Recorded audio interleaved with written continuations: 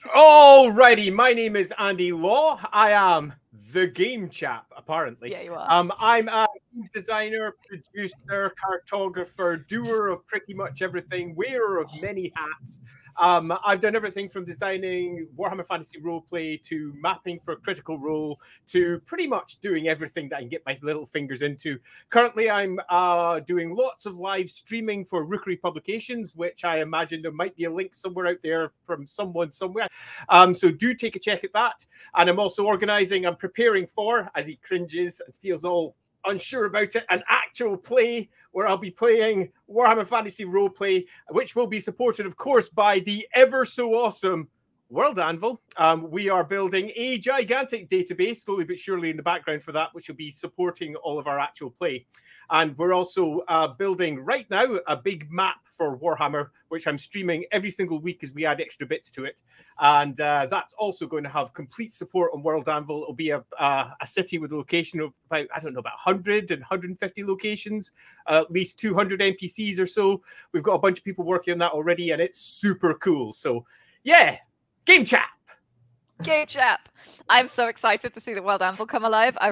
So Andy looked at World Anvil and was like, yep, I get this. This is amazing. And then just went bleh, and put all of the amazingness that is Warhammer. I should probably have said that better, but put all the amazingness that is Warhammer Fantasy into it, just like all at once. It was I've never seen anyone move that fast on World Anvil. And some of you guys give him a run for his money. But holy crap, Andy, did you just like do the thing on World Anvil? Puke hammer. It was awesome. Don't say it. I'm sure it's a hashtag. Kat would know. Kat knows all things about hashtags and all things about writing. Kat, introduce yourself properly because I apparently do not have face words today. Me neither.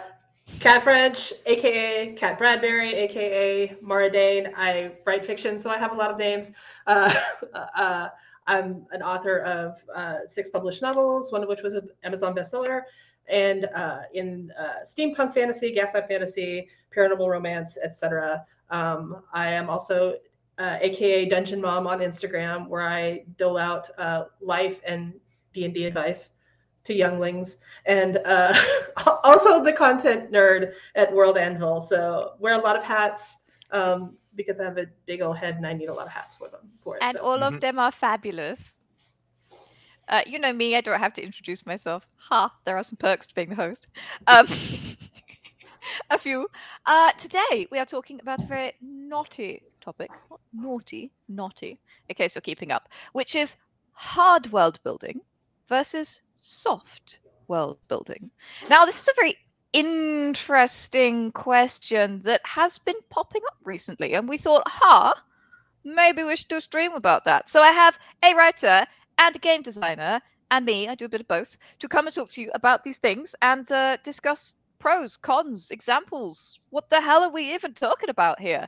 And I think a good place to start is literally, what is hard world building and what is soft world building? Like, what are the two camps we are in fact discussing today?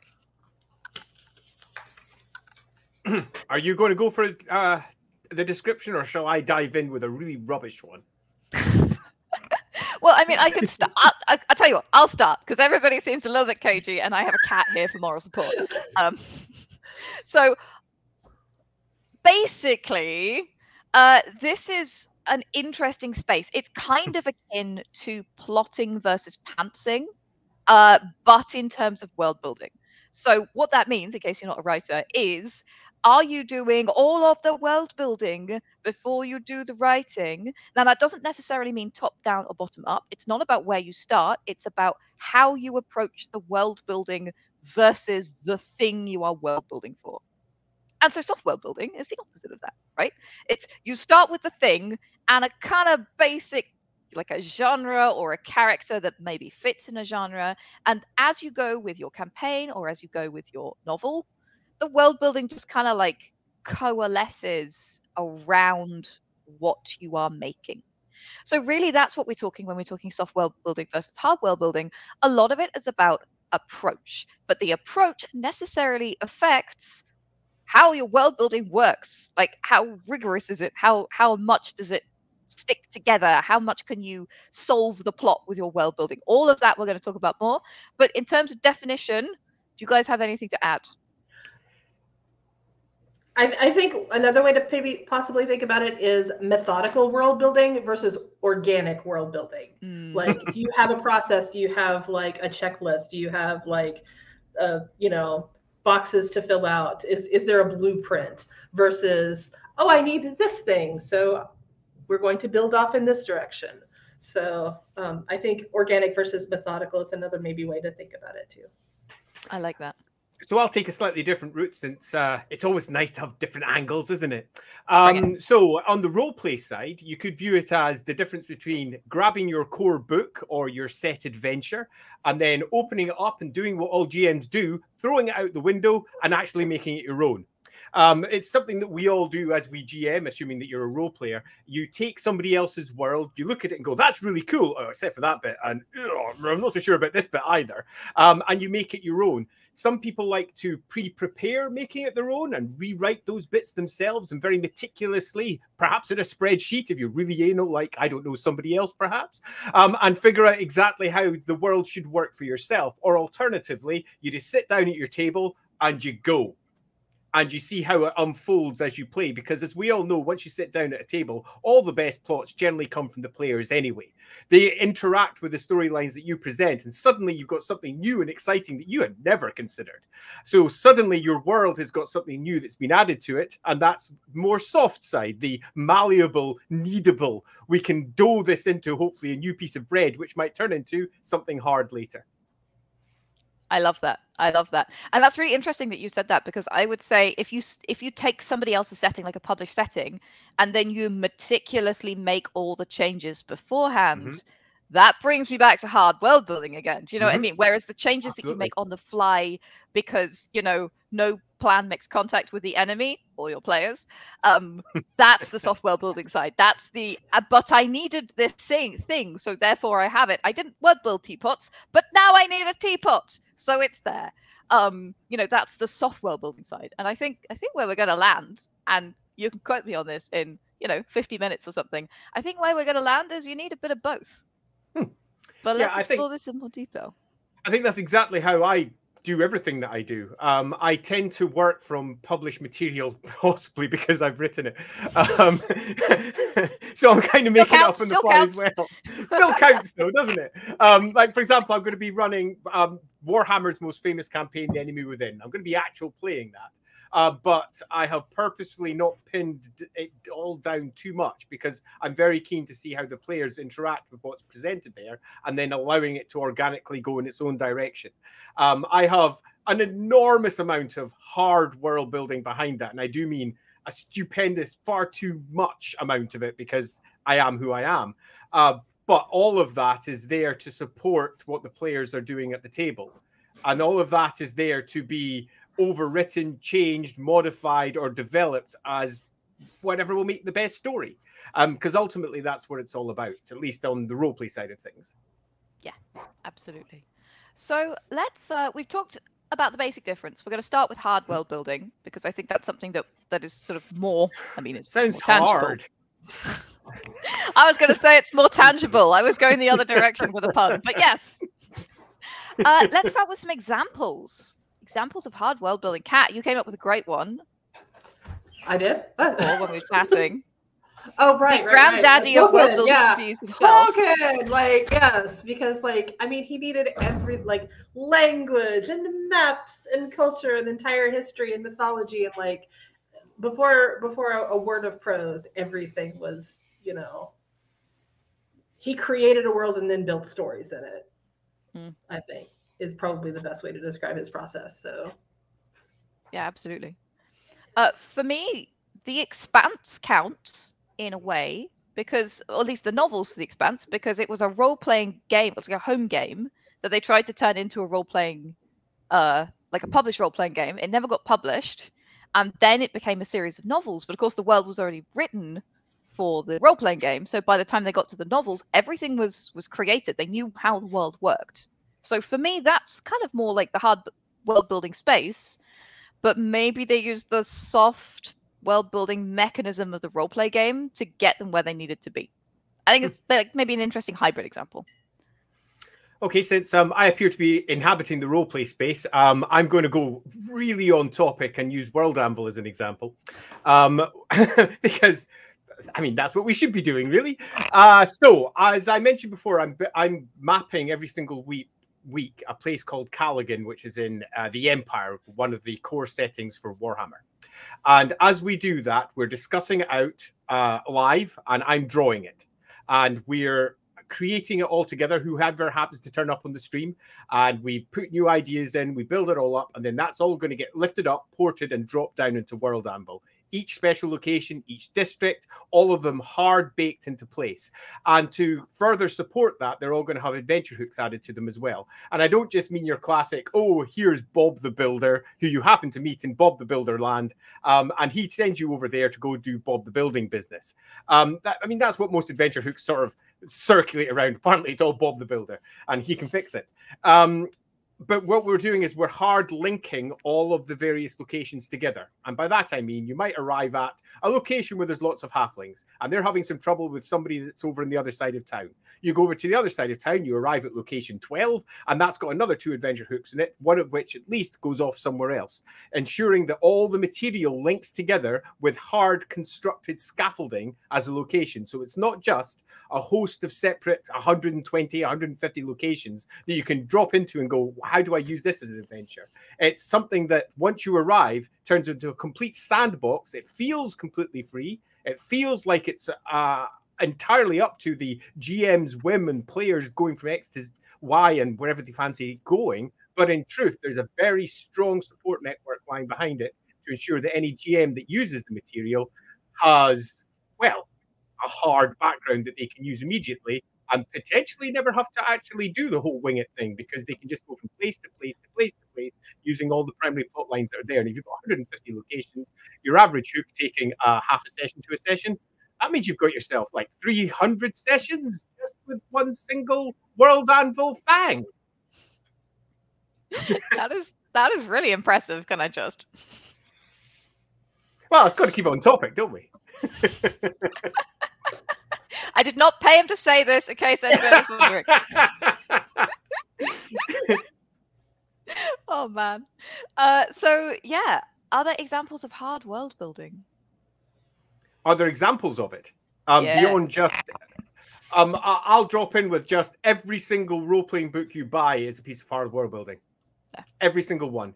It provides all the scaffolding, all the framework that you require to then go create your own material. And it's in terms of what it presents, it's a host of very fixed rules, a world that is established, a set of magic that's established, a set of perhaps divine rules that are established, everything that the player can look at and then immediately pick apart from the player side and go, this is how it works, and understand. And from the GM side, exactly the same. So I would open with every RPG book you buy is a piece of hard world building. Okay, are you ready for a spicy take? Okay, go for it. It's spicy. So I like spicy takes. I would say until you give the book to your players or until they have experienced it, as a GM, that's not hard world building. Because you still have the ability to change things and introduce things and that kind of thing. I'm not disagreeing with you. I actually completely agree with you. And this is where it gets interesting for me, because Kat and I were talking about this earlier. Books have predetermined choices. The characters make choices. Once the character learns something, unless it's an unreliable narrator, that thing is canon and exists. Once the characters do something, that thing is canon. When the reader reads the book. Not when the writer is writing the book. We can change things. We do a lot. My God, the drafts, they haunt me. But by the time the reader reads the book, by the time the thing is consumed, it's set. And so the question of hard world building versus soft world building is a question for the author. Are you J.K. Rowling and you plot everything out in advance, or Brandon Sanderson? Or are you George R.R. Martin and you prefer to garden your plot and take 25 years to write your book? No judgment. But for GMs, it's a really different thing than for RPG writers. And that is fascinating to me. I did not mean to go down this rabbit hole, but that is fascinating to me. It's completely true. I mean, RPG writing is unlike any other type of writing. Every other type of writing, you're generally telling a story, loosely speaking, when it comes to your fiction writing. Whereas an RPG writer, you're not telling a story, even if you're writing an adventure that's telling a story. What you're doing is providing a set of tools so that someone else can tell a story. It's a completely different framework, and it may look similar, and many RPG writers may not realize what they're doing, meaning that they get very caught up in trying to tell a story themselves and often railroading a particular plot because they can't think of how to resolve it otherwise, forgetting that they're actually trying to inspire you, the GM, assuming you are a GM, and they should be providing you with all the tools to come up with your own answers rather than supplying the answers, and providing the players with routes to finding their own answers as well. Emergent gameplay rather than fixed gameplay. So broadly, yes, I agree. Yeah. And speaking of like what is canon and what is not canon, that's another place where in fiction you've got that hard world building example where you're working with licensed properties and things like that. A lot of writers do. There is a Bible for that particular franchise, and that is where all the hard world building is, and you have to follow it. Kindle Worlds did something similar with that a while back, where different writers could jump into a particular franchise, but they had to follow the world Bible that was already established in order to be able to take part in that IP. So it's very much the case with RPGs, but there are a lot of use cases in fiction as well where you're starting from that firm foundation, but then you have a little wiggle room to. Yeah, I agree completely. When you're working in somebody else's IP, you are already working within a frame. You've already got a host of pillars already in place that you're hopefully standing on and are supporting you to build something cooler and higher than what was originally put in place. However, sometimes it's the opposite. Sometimes the IP you're working towards is so very tightly controlled that it's not so much that you're standing on the pillars, they're just, the walls are all around you. And all you can do is just add a couple of bricks at the bottom and hope that somebody doesn't come along and smash them with a hammer. But yeah, very much for an RPG side of things, world Bibles of that ilk are relatively common, or at least they should be. Often you'll find for established IPs that the World Bible is nothing more than all the books they've already produced. And if you happen not to have bought those, as a writer, if you come in, they'll just go, well, you better know your stuff, because if you don't, you're in trouble. And you're like, right. Okay, I'll be back soon. This was exactly my experience when I did the Dark Crystal RPG. I knew the movie, I knew the Netflix show, I hadn't read all the books, and I hadn't read all the comics. And my God, there's a lot of comics. So step number one was literally just, there is no world Bible. Sit down and consume all the media, and then come up with your own set of rules. That was it. So that is, funnily enough, that's a very soft world building style world, which we'll talk about later, where there is a lot of room for wiggling. But in a lot of worlds, it feels like a hard world, but there's not enough written down when they give it to you. Like, there are hard world rules, but nobody has put them into words for you as the writer to follow, or for you as the game master to follow, which I think is a big mistake. Like, if there are hard precepts in your worlds, you need to tell the GMs about them. Yeah, you've just described writing for Warhammer. There is no big overarching world Bible for Warhammer. What there is whatever they most recently produced. And that often contradicts what they produced a few years earlier, and a few years before that, and a few years before that. And that's a purposeful design element. For example, when I was working on material for Black Library, which is the imprint for novels and background books for Games Workshop, the publishing imprint. When I came in, I was very much I need to have everything correct type of guy. They were quite the opposite. They wanted to have the freedom to tell the stories that they wanted to tell without the constraints of any of the previously published material controlling them, so that their storytellers could tell whatever story they thought was best for the setting. There was certain core rules, but again, they weren't hard-coded in a nice set of 10 commandments that you should look at and say, you must have all these things. But they always hired people who already knew the tone and the feel anyway. So yeah, it's an interesting experience having that complete freedom while simultaneously having fan expectation providing more of a framework than the actual company that's hired you. when the World Bible is an oral tradition. Yes. Yeah. yeah, that. So that brings me really nicely onto soft world building. Let's talk about examples of soft world building. So that's like world building as you create the thing.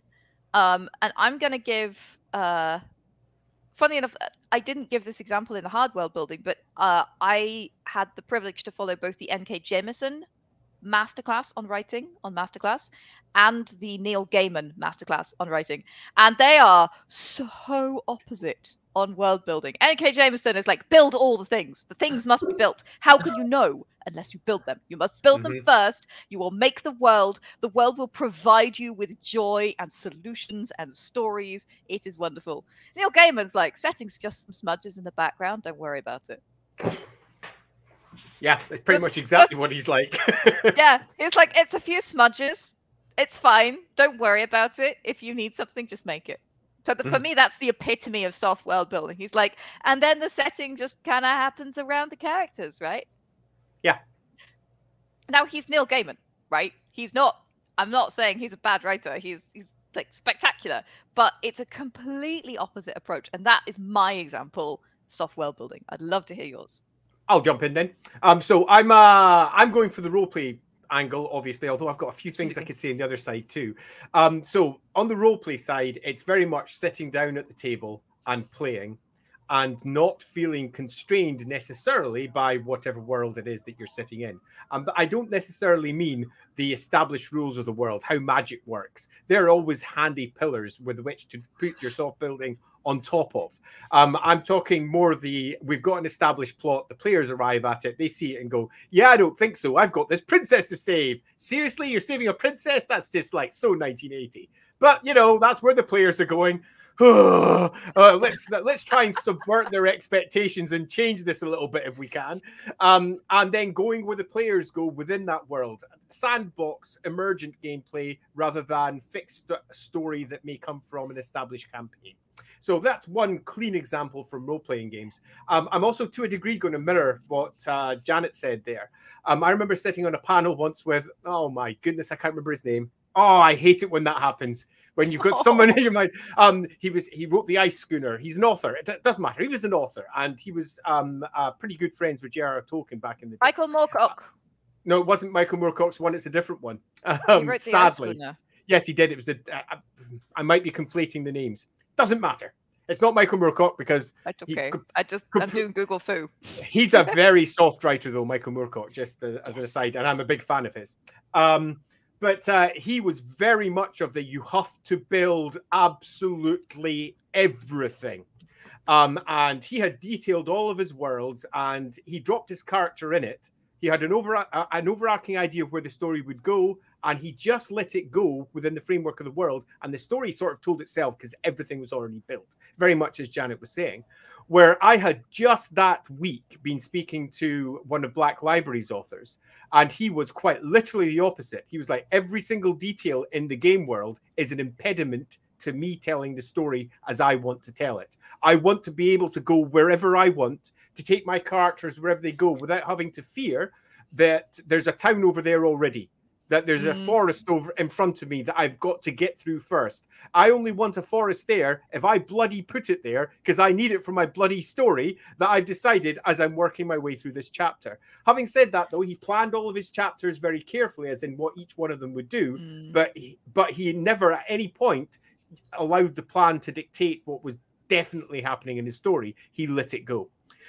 So yeah, a mixture of the soft and the hard there. But ultimately, as far as he was concerned, 100% soft because he did not like to be constrained. And that made for quite an interesting argument at the table in our convention. I can imagine. It was friendly. Okay, no beards were pulled. I'm assuming no beards were pulled, Andy. No. No, I'm trying to remember if he had a beard. I didn't pull. We disagreed, shall we say? In fact, oh, sorry, yeah. No, go ahead, Andy. I was just going to drop one small bit. On the software world building front, I'll give a very clean example, actually, because I've got a pretty good one. I was hired on to help Will Wheaton's a tabletop role-playing game show. It was called Titan's Grave, that was attached to his board gaming show that he did for Geek and Sundry back in the day. And I got roped in about 2 weeks, I think, before they were due to go live. And at that point, they had no world. They had nothing other than the story they were attempting to tell. That was it. And that's soft world building. Oh my God. And all manner of awesome ideas that were nothing more than ideas, many of which they'd thrown at artists and said, "Hey, artist, draw this cool thing. Hey, artist, draw that cool thing." It was very much an LA version of the concepts coming before the story and pinning everything down so that the concepts can inspire the writers. So when I came in, I was sitting there speaking to Will, and he was like, "Hey, Andy, I've seen your work. You're great. This, that, and the other." And I was like, "Hey, Will, wow, you're super excited. This is great." And we had a lovely chat about his world. And as it slowly unfolded, I had a dawning horror that I was about to map something that didn't exist in anybody's mind. So I sort of went back and went, "Okay, so what sort of leeway do I have here? What can I do?" And he paused for a second and went, "Go wild!" Quite literally the definition of soft world building. So when I sat down in front of my computer screen that was blank, getting ready to try and work out how to make a poster map out of effectively a tabula rasa, a blank slate, my first thought was, this needs to be an island because an island has edges. And this needs some form of definition. If it just goes off the page, it's going to go even madder. So that's how I started, by drawing a continent and then built up from that point onwards. And because obviously I was boundaries. But because we had that was really useful. I could do things like start adding locations, adding my daughter's name. Oh, there's Lorelei's Rest over there. Excellent. And all those things got popped on. But none of it was detailed. None of the locations were detailed. They were just given super cool, fancy names. And a couple of them were given super cool, fancy picture-y type things, so that a writer could then come along later and go, "Well, this looks interesting. I wonder what that is. I will now decide." Quite literally the definition of soft world building. Yeah. Amazing. That is such a good example, and thank you for sharing that process. That is amazing. Kat, over on the writing side, examples of soft world building writers who do soft world building for their books. Well, we did talk about Sir Terry Pratchett, that that was very much a world that was built as needed, ad hoc. I thought about, after we had our discussion, that and this is a controversial figure recently in the world of world building, Stephen King. Right. Who did that tweet that was like, "Who needs world building?" And I was like, "Dude, I need world building. Shut up." A single tweet. But the Dark Tower stuff, and even the greater Castle Rock stuff, is all very clearly been just sort of, plot gardening and building out the world as needed. I don't think he had some great vision for the Dark Tower world prior to, I think, yeah. So maybe the tweet storm was a little understandable, but yeah. Yeah, so clearly a soft world builder is Uncle Stevie. So I think, or also a very good example of a pantser, if you read his book, his memoir on writing, which is a wonderful memoir, for me personally as a writer, very unhelpful writing book for me personally. I understand some people really loved it. That's awesome. I'm a plotter. I live in the plot camp. It's where I go to sleep. So yeah, pantsing is not for me. And I think that a lot of soft world builders tend to be pantsers as well. They don't want anything between them and the story. They just want the story, and then everything is created to serve the story. Well, and you had mentioned Neil Gaiman earlier, and one of his famous quotes is on the first draft you just get it all out, and then on the second draft you make it all seem like it was intentional, pre-planned. Pre-planned. So that right there speaks to a soft world builder. Yeah, for sure. Yeah, absolutely. Yeah, go ahead. I was just going to say, I've got a similar example. We've been building a large campaign at Rookery Publications, which is our tiny little indie imprint thing that's doing games and board games and roleplay games and such like. And we're doing a nice big epic campaign. And one of my partners, Andy Leask, and I were plotting that whole thing out. And let's say plotting it loosely, but most definitely plotting it. And then we were speaking to another writer friend of ours, a chap called Nathan Long. He works over at NXile Studios, Microsoft, one of Microsoft studios. He's the head writer over there. And we were discussing the plot. And he looked at it and went, "What plot? Where's all the connecting tape? Where's this? Where's that?" And we're like, "It'll be fine. We'll write that in a place as we go. It'll be all right." And that was a really useful insight, both into how different people approach a similar style of project, where he will sit there and post-it note every single beat that will be working through his story, where we were working towards an overall, let's say, overarching plot, and then filling it in as we went. So pantsing it, so to speak. Two very different styles for the same project. It's good fun, though. Yeah, absolutely. And again, at the end of the day, just to be clear, whatever works for you is fine. I think we all here believe that. Everybody has their own process. I am plot or die. And when I mean die, it means whenever I try and pants, bad things happen. But I GM and in a different way than I write, for example. Like, it's much more free. And it's whatever works for you is fine. Like, we're not condemning anything here. It's just about, you know, discussing what your options are and what to look out for, which actually takes me to the next space. Pros and cons of hard world building. This is the do it all in advance, get it all set up, make some choices about your world in advance. Pros and cons. What helps and what hinders? Go ahead. Oh, I was going to say, I was going to say that serial fiction, any kind of serial fiction, demands a certain level of soft world building, because you cannot possibly know what is going to happen between now and then. Comic books, television writing, anything like that, Kindle villas, all of that kind of thing. But by the same token, you also need a certain amount of hard world building, or else it's very, very difficult to keep the ship pointed in a particular direction. Like, I think the cons of soft world building for serial fiction is that it makes it very, very easy to introduce continuity errors. If you don't set a certain number of stakes in the ground from the jump, then you are absolutely going to end up with like massive continuity errors in any kind of serial fiction. Amen to that. Contrary to what I was just suggesting with my previous comment, when I write, I plan meticulously down to individual paragraph word count. It's the sort of chap that I am. Particularly, my writing is not fiction writing. It's often writing source books, or it's writing adventures, which are a very different beast, particularly if you're working to a particular page count. And you know you've only got a limited number of pages to tell a particular story or to describe a particular location. So you've got to make sure that it all works. So I plan that out ahead of time.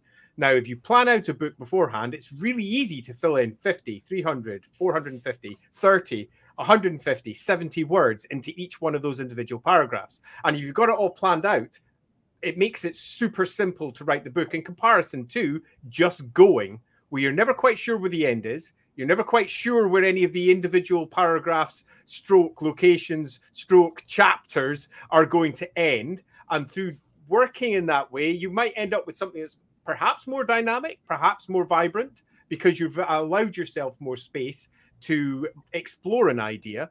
But at the same point, sometimes a limitation really does spark the creativity, because if you've only got 100 words to say something that you're damned if you can fit into 300, suddenly you have to start thinking in a different way. How can I get that in without having to say, "Excuse me, Mr. Editor," as often myself, "can I just have more space, please?" And another big benefit on the planning side, on the harder side of doing your writing, is that it's not going to sprawl into infinity. It's a limited project, and a project that you're much more likely to finish. Where if you've got yourself an open-ended story that you're not quite sure where it's going, not only can it potentially just keep on going, you might end up plotting yourself into a corner that you don't really see how you can get out of. Because you weren't really planning for it to go anywhere. And when it landed somewhere that was super cool, you suddenly go, oh dear, I sense Deus Ex Machina coming in my near future, because something has gone very wrong, which can involve heavy rewrites at a later date, significant editing at a later date. So there is some significant downsides potentially there if you're not keeping your eye open as to where you're going. But yeah, I do like a plan. I write to plans. I think for me, pros and cons. So hard world building, again, like I am somebody who likes to plan in general. But as Andy says, if you're too rigorous, it's easy to kill the spark. It's easy to make it not fun anymore. And I think that's something that's really important. You need to leave yourself enough wiggle room that you have space for opportunities and ideas. And that's something that is dangerous with hard world building, because when you're really pinning everything to the page, you're saying this is like this and this is like this and this is like this. The more you do that, the less space you have to maneuver. The less space you have to maneuver, the less creative it can feel sometimes when your characters are going into a new space. And that's either MCs or PCs. So written characters for authors or player characters for campaigns, where they go in there and suddenly you're like, oh, actually, wouldn't it have been great if I had introduced this circus element to the city, because one of my characters is a circus person, and that would have been really interesting, but I can't do that now because I've already put everything in place.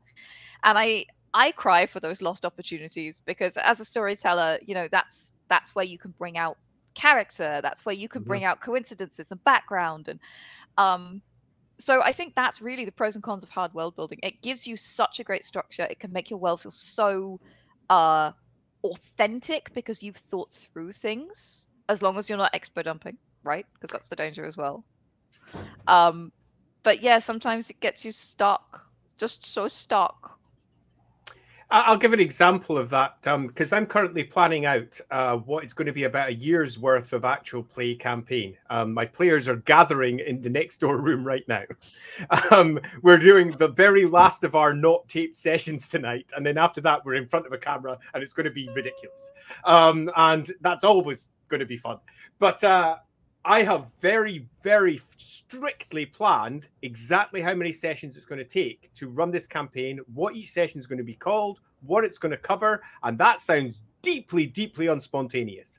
It sounds like the whole thing is going to be one gigantic railroad track, and that is something that I'm hard coding in while simultaneously allowing enough space so that won't be the case, because spontaneity at the table is what makes role-playing games so much fun. It's the unique moments that are created at your table, those memorable moments, the things that you do that makes everybody go, what? Or makes everybody go, wow, or anything similar. And you can script some of those, but the scripted ones are often significantly less impactful than the ones that the players themselves bring to the table. So allowing all of that space while simultaneously scripting it really tightly has been a hard, soft nightmare. We'll see how well it works in a few weeks' time, I suppose. Amazing. Anything to add on that, Kat? Yeah, I think there's also that danger of losing that spark in fiction as well, because like you're coming at this from a slightly different angle, but there are, when you don't leave yourself, the drafting process can be very can be kind of a slog. And if you have already come up with all of the cool surprises during your plotting and during your world building and pre-writing stage, then you don't have that dopamine rush of coming up with like, oh, that's the perfect thing that I didn't think about before this moment. And if you've already had that, oh my gosh, dopamine rush of I came up with this very cool twist or this very cool angle or this very cool concept or premise while you were doing the pre-writing, then it's not there to fuel you through the draft. So you just run out of steam. So yeah, absolutely. It's what I was saying before about that, like that creative juice. Like it gets dull. It's like butterflies pinned to the page. Like they lose their luster as a writer if they don't wiggle a bit, you know. That sounded oddly maudlin, so I'm going to move on. Pros and cons of soft world building, my loves. What are we thinking? Soft world building. So as a reminder for people new to this topic, that's the world building that kind of happens as you go along, the stuff that like clings to the story to make it work as the story goes through, but you haven't necessarily built anything out in advance. I'd sort of covered that in my previous answer to a degree, so I'll be very brief and say loosely the pros are freedom. You have a lot of freedom. And spontaneity. and unexpected twists and turns that add that spark of vitality to the game that might not have been there, or the fiction that you're writing that might not have been there if you were working to a very tight plan within a very restricted world. You often find, I often find, at least when I'm writing, suddenly just something, a bolt from the blue, as they like to say, just comes out and you're like, oh, I could have this happen. I could do this instead. I could do it this. Oh, wow, excellent. But if that contradicts your plan, suddenly you're left with a quandary. Do I go in this new direction? Do I not go in this new direction? So not worrying too much about that and relying on the soft side brings a relatively strong pro. But the downside is exactly the one I mentioned earlier, is one deep con, and that is it can go off into weird cul-de-sacs that you never really needed to go into. And sometimes it can go meandering down a stream that never reaches the sea. And that's something you have to be careful of. Yeah, absolutely. What are your thoughts, Kat? Pros and cons of soft world building? The pros are you don't build anything you don't need. There's nothing wasted when you're doing soft world building, and you don't spend a ton of time building, a village or a culture or a concept or something like that you're never going to end up using, and that feels very wasteful. I mean, writers, we recycle things. I pull things from drafts that didn't make it into new projects and things like that. But it's still, most of us are not privileged to be able to have writing be our full-time job. And so the amount of time that you spend is very precious. And so not wasting it with soft world building is a big pro to me. The con is just kind of what I said before, is there's so much opportunity for continuity errors. When you don't build your world Bible in advance, when your world Bible just sort of emerges from your draft and from your prose, or from like little notes that you do in advance, it's so easy to forget like little things, but readers will catch every last one of them, and they'll be like, you said that this was this, but over here it's that, so which is it? Lying liar who lies for a living. So yeah. Perfect example of that. So imagine me 13. It was a mess. You're welcome, guys, for that little brain image. So me at 13, biggest nerd that ever graced the universe, found Terry Pratchett. Oh my God, how much did I love him? And then I read every single one of his books in order. Of course I did. I was 13. What the hell else was I going to do? So having read all of his books in order, and again, like, my mind was free of things like mortgages and children and having to run a business and stuff, so I could really concentrate on these novels. I started to be like, he said this here, but it's different in this book. And then in this book, it's different again. And then here, it's not the same. And some of this stuff is stuff that, as again, Chris Indy said, it could be unreliable narrator, but some of this stuff was like stuff in the footnotes that's like from the omniscient third person narrator. And that's the downside of having an omniscient narrator, kids, is that they're supposed to be omniscient, and then sometimes things are different. Anyway, it's not a problem. I still love the books. I still love them to this day. But it's a perfect example of those kind of lack of continuity errors. And the bigger the scope of your series, the Discworld is huge, the worse it gets. But I'm going to give my answer, not from me, but from Professor Trent Hergenrader, who is a professor of world building. I am on this stream a couple of years ago, and he told me the biggest mistake he sees in world building, in his own students, in out in the world, is what he refers to as Mary Sue world building. So the world building is really only as big as the main character. And that's a real problem. That's what turns players into murder hobos. That's what makes it is, because the players, there's no consequences. They're the main characters in the truest sense. It's what makes main characters seem really whiny and make the plot seem like it's serving them, because everything around them is built for them. And there's nobody going on. Nobody is doing anything else in the world. It's just everything's about the main character.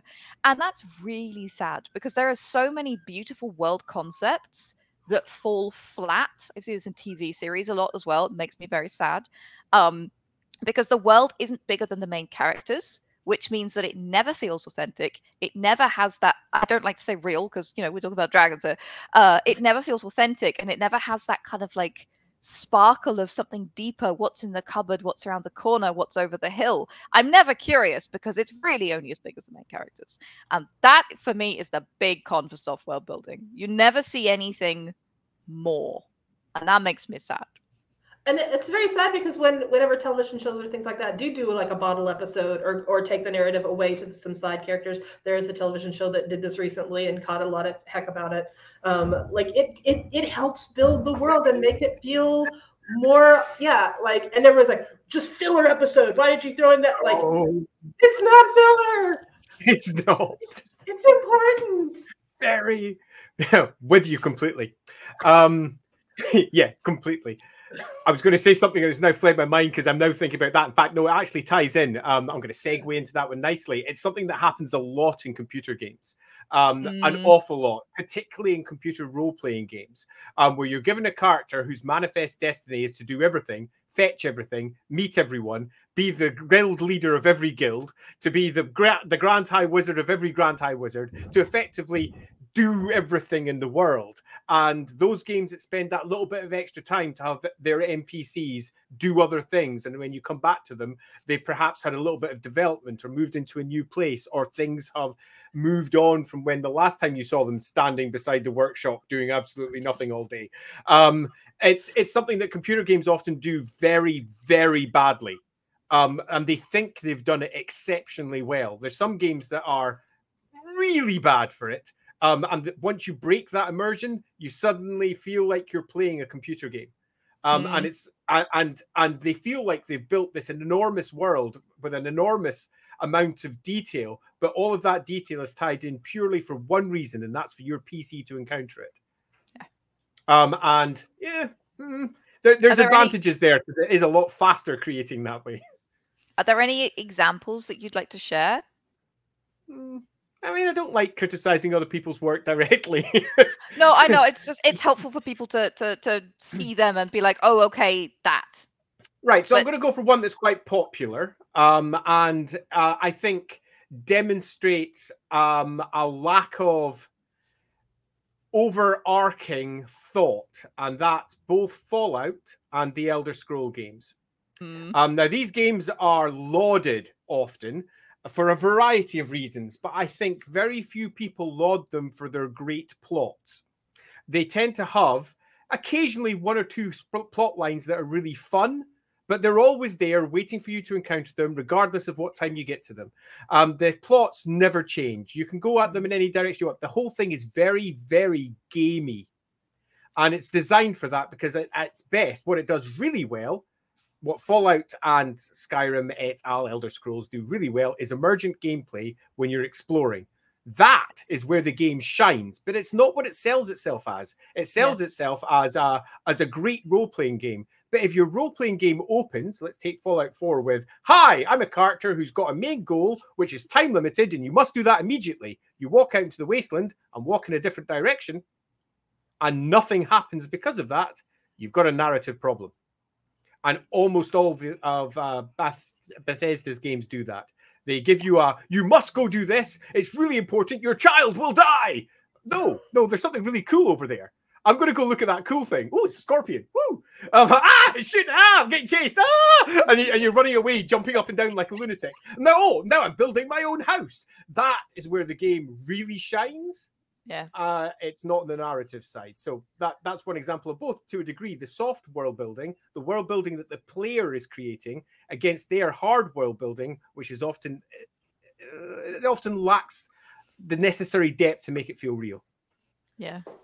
I think that, like, there's a similar dynamic in the BioWare games, Mass Effect and Dragon Age, but I think that they done it by kind of hanging a lampshade on it. Like, Shepard is Shepard because Shepard, like, of course, like the bit that he does ads for stores in the Citadel, sort of like they lampshade that he's got main character syndrome, or she, if you're playing a femshep. Always femshep. Always femshep.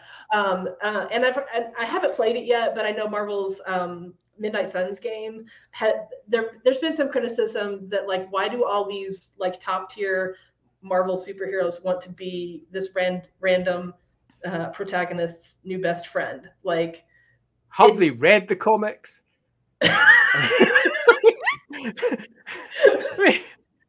I have no problem for new friends. Like, why would you want a new best friend if you're exactly Captain Marvel or Iron Man? Like, and the comics bend their backs over completely for ridiculous narratives. I have no issue with that at all. I played Midnight Suns.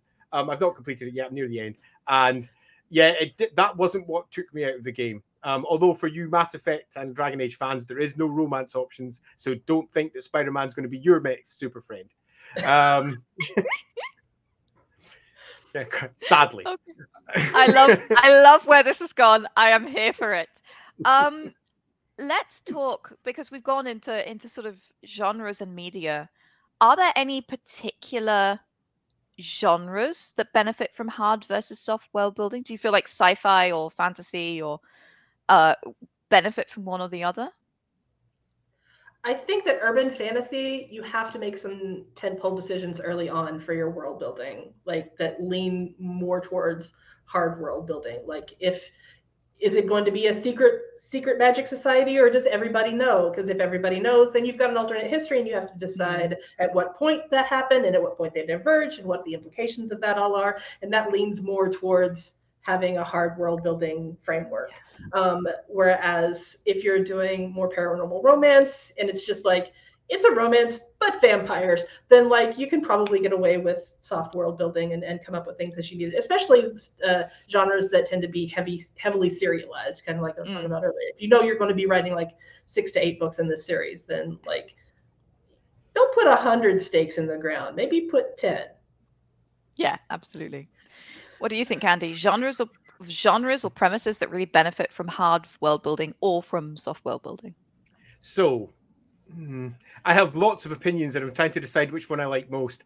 I'm going to fall down on hard sci-fi kind of needs hard world building. It needs to all make sense. And if it doesn't make sense and you're trying to pitch it as hard sci-fi, you're going to get torn to shreds. That's why so many people who are writing sci-fi tend to go a bit more speculative, because then you don't necessarily need to be tied down in quite the same way. So, for example, if you take The Last Jedi, and then the sudden awareness that they could warp out and go forward, just go hyperspace forward, but no, they're in a chase scene in ships that can go faster than light because fuel or something. But what about the ships that are in the back? They don't have any problems with fuel. Why aren't they? Why is there a chase going on? What's going on here? And you will get people who will respond like that to your fiction if there are rules being broken within the established game world. And sci-fi tends to have that a bit more than whizzy-woo fantasy. Oh, my wizard can do this week, and next week he happens to do this. Next week my vampire can suddenly jump over a building. Why? Because they always could. Could they? In comparison to, say, the Jedi, take, for example, the very first movie where they go Jedi speed, whoosh, and they run away from the robots. I never do it again because they forget that they can go super fast. So it's quite important as a creator and as somebody who's monitoring that if you do establish rules, even if it's soft, that you keep to them, or you purposely write rules in that say, oh, there's a lot of fudge around. Whole lot of fudge.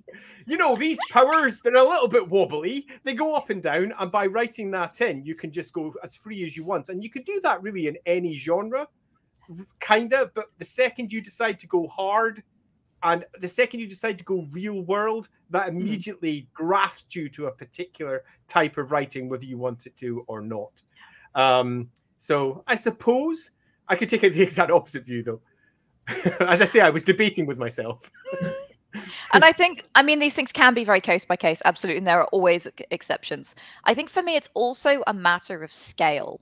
Like, if you're writing people in a camp and, you know, sword and sorcery, adventure by adventure, week by week, then they don't know all the rules. They don't know the whole world. They're just taking it as it comes. And then soft world building can work better.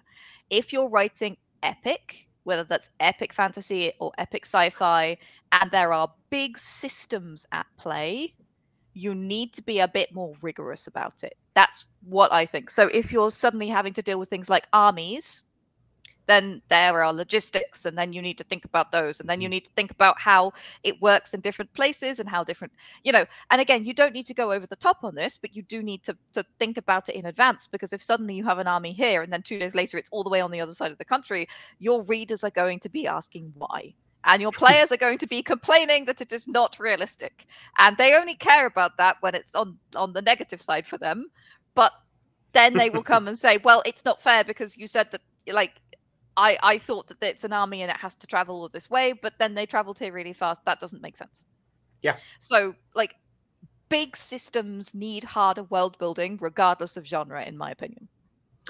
And jumping off of that, how important theme is and tone is to your basic premise makes a big difference in how hard your world building needs to be. Because if one of your major themes is systemic injustice, you have to think through those systems. You have to think through the entire society. If resource scarcity is going to be one of the major drama hooks for your game system, then you have to think, why is that resource scarce? How do people work around that resource scarcity, things like that. So whatever your theme is, if the through line for it requires a lot of big picture thinking, then you have to do that big picture thinking in advance. Yeah. Yep. I feel like we could talk about this all day, and God, I would like that. But Andy, I know you have a game to get to. So I do. There are people waiting in the next room. One last question from me, and then a question from our audience. Yes, so, yes. My last question is, hard or soft world building, how do you approach it personally? Like, what's your approach? Okay, I'll go first. Entirely. I do both. And I do both to some significant degree. When I'm writing books, I tend to plan. But depending on who I'm writing for, depends on how much I plan. If it's for my own stuff, I'm a little bit more organic. I let it go where it needs to go. If I'm working for somebody else, I'm super strict with myself because I know that my preference is to go a bit organic and to see where it goes. And that is dangerous. You don't need that. If I've got a deadline of, say, 2 months, I don't need to be 2 months later going, oh, and I've got this great idea as well, and trying to add that in at a later date. That's not useful. So I in terms of my writing, I'm relatively rigid.